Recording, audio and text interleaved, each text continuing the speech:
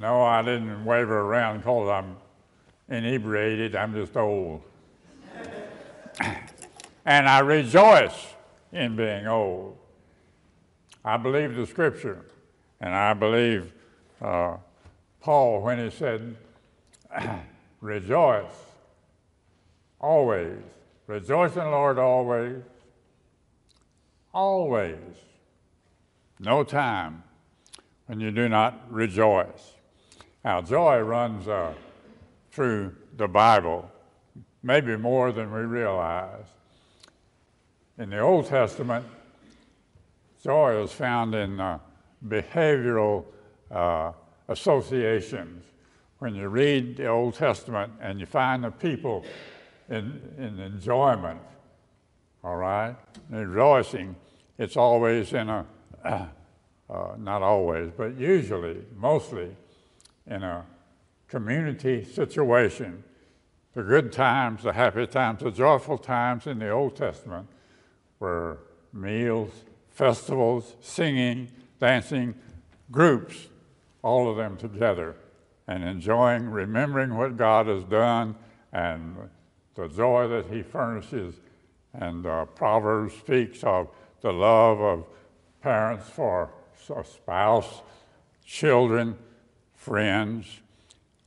In the Old Testament, joy is associated with the association that people had with each other. There's wisdom there too. I remember one verse that always stayed with me from Proverbs, and it goes like this. The word fitly spoken is like apples of gold in baskets of silver. That's something to think about. A word well spoken, a kind word, the kind you've been sharing today with each other and with me. Oh, joy was known in the Old Testament, but it was always mostly in association in group gatherings that they really, what seems to me like would be called happiness, joyful. It was great times. And changed. All of a sudden, an announcement, an angel said to the shepherds, I bring you good news of a great joy. You have a Savior. God in his love and concern for you has given his Son, Jesus Christ, and he is your personal Savior. Oh my, did the source of joy then become something that caused the New Testament to be permeated, all the writings in the New Testament to be permeated with the joy of Jesus Christ and the love of God that prompted that the most gracious gift the world has ever or will ever know.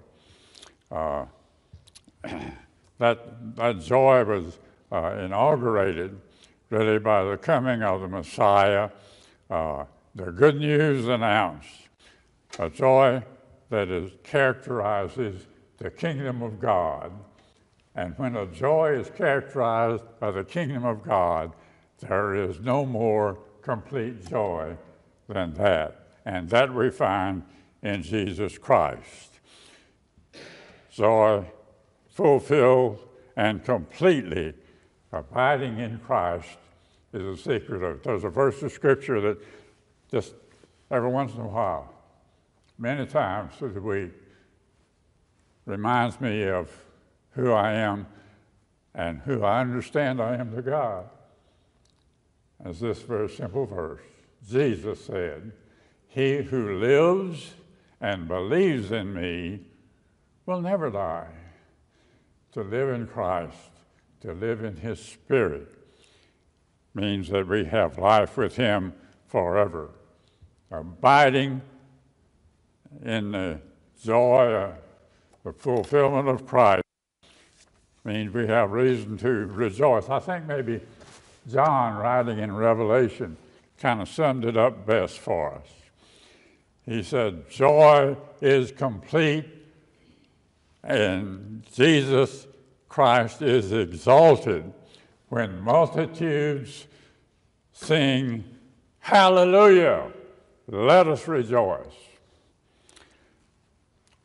When's the last time you said hallelujah? Or when you heard it? Well,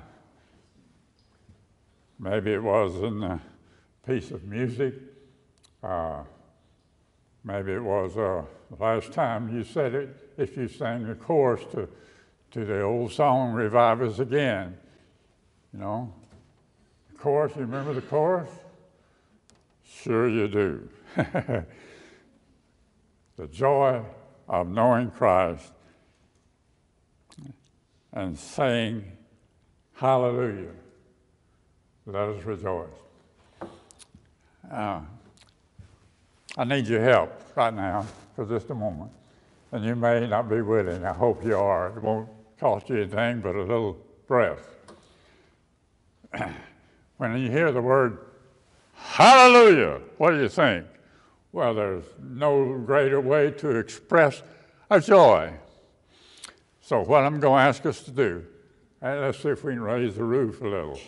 I'm going to ask us all on a count to say hallelujah, but I don't want a hallelujah. I want a hallelujah, all right? Everybody now, it won't hurt long, might make you feel good. On the count of 3, we're going to say hallelujah. 1, 2, 3.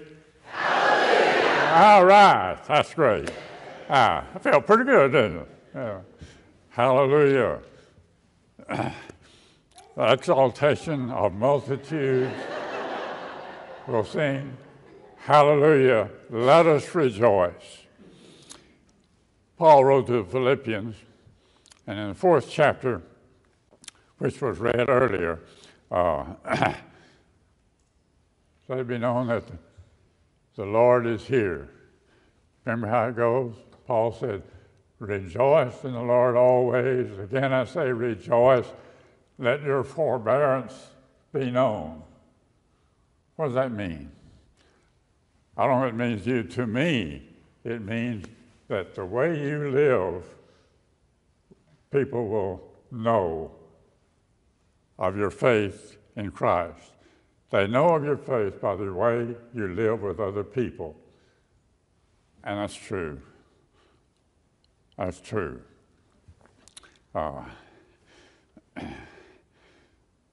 I can't get away from God. Paul goes on. Rejoice in the Lord always. Again, I say, rejoice, let your forbearance be known. The Lord is here.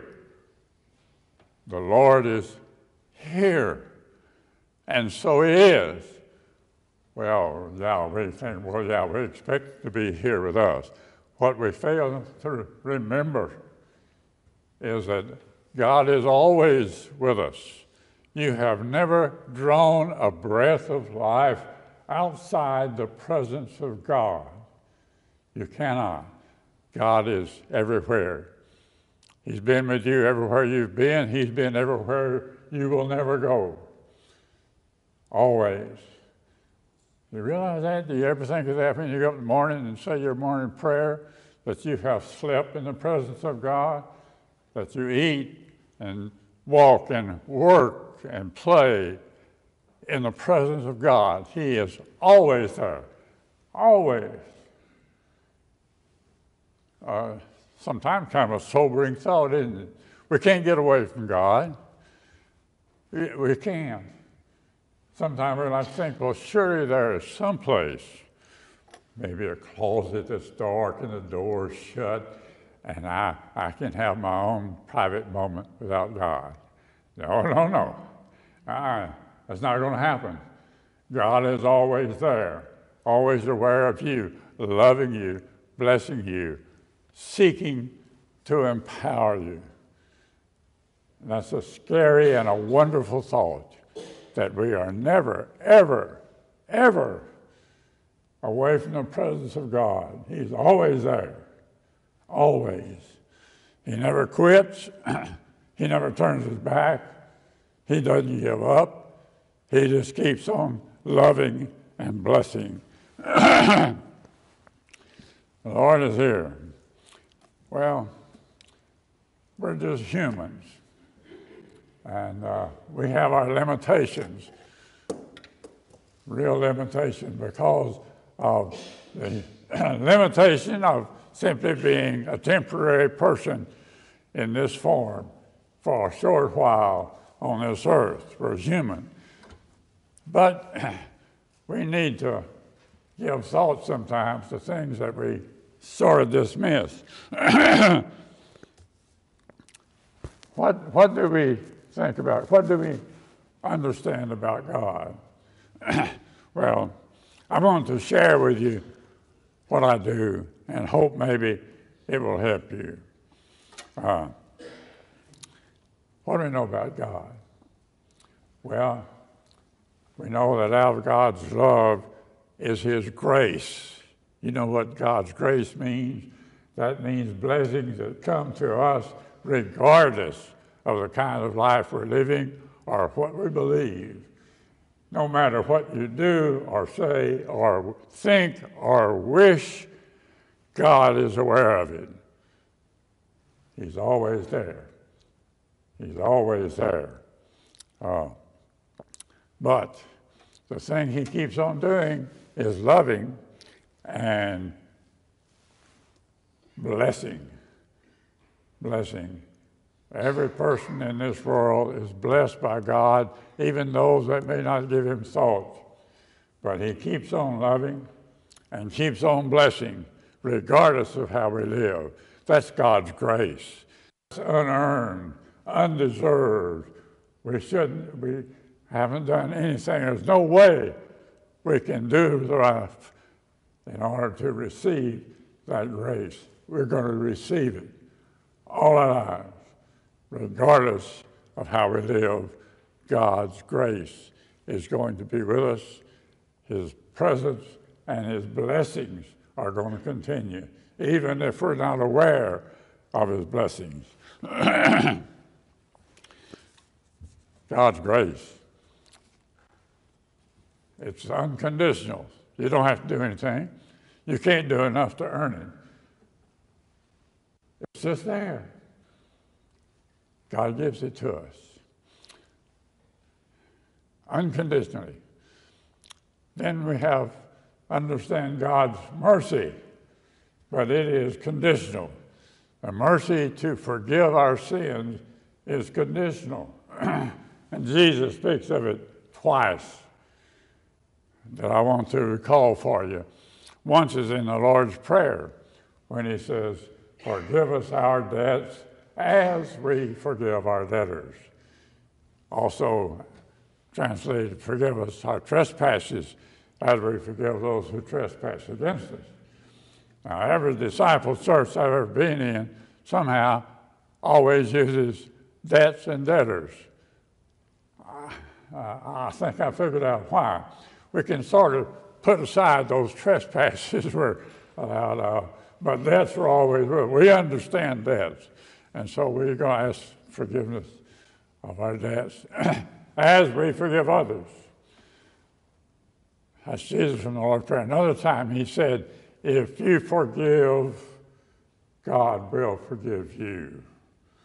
So God not only offers us His grace, but also the opportunity for us to have our sins forgiven if we are forgiving. It's up to us. It's up to us. Most of all, though, out of God's love and the grace and the mercy that's available, it may be the greatest gift of all, and that is God's peace. The peace of God. Have you ever thought about the fact that we can live the peace of God? Listen to these words again from Paul's letter to the Philippians. "And request be made known to God, and the peace of God, which passes all understanding, will keep your heart and your mind in Christ Jesus. Understand that? The peace that is beyond our understanding, so great and powerful enough that we can live in it. Imagine living your life in the peace of God, knowing that as humans, good things and not so good things happen, but underneath us is the peace of God. You can relax in the love of God and know His peace. What a wonderful gift it is. Oh, God gives us His grace, forgiveness, and He gives us this peace. I want to break a 70-year personal record at this time. I've been in the ministry 70 years, 41 as a pastor of a congregation, and since retirement I've preached interim for churches looking for preachers. I've held what they call preaching missions. They used to call them revivals. That name kind of lost favor. Now it's preaching missions. I did a couple of those, and probably a good thing they changed the name, because when I got through preaching that week, I wasn't sure there'd be any reviving going on. I tried. All right. So, mercy, peace, grace, all of it from God our Father. Now, tradition I'm going to break is, in those 70 years, I preached a lot of sermons. I don't even like to think about how many there were and the content of so many of them. And there were often times when I knew while I was preaching that I needed some help. But I don't know whether I didn't know how to ask for it, or more likely, I was too egotistical to ask for it. And so I just bumbled on. But this morning, I need your help. I'm serious, sincere about the fact that I need your help. It won't cost you anything. You don't have to do anything physically. You don't have to say anything. It's just going to be kind of a mental exercise. And for that reason, I request every person to join me in answering a question. I'm going to ask myself the question that I'm going to request you ask yourself. All right? The question is this: remembering all that God does for us and has done and is doing and will always do. Remember His grace and His mercy and His peace, the great love that He has for us. Remember all that. The question is, when we think of all that God offers us, all this, the question I am going to ask myself, and I request you ask yourself the question. Whether you ever share it with anyone or not is up to you. The question is, in the light of all that God has done for us, I'm going to ask myself, request you ask yours, in the light of God's love, what am I offering God?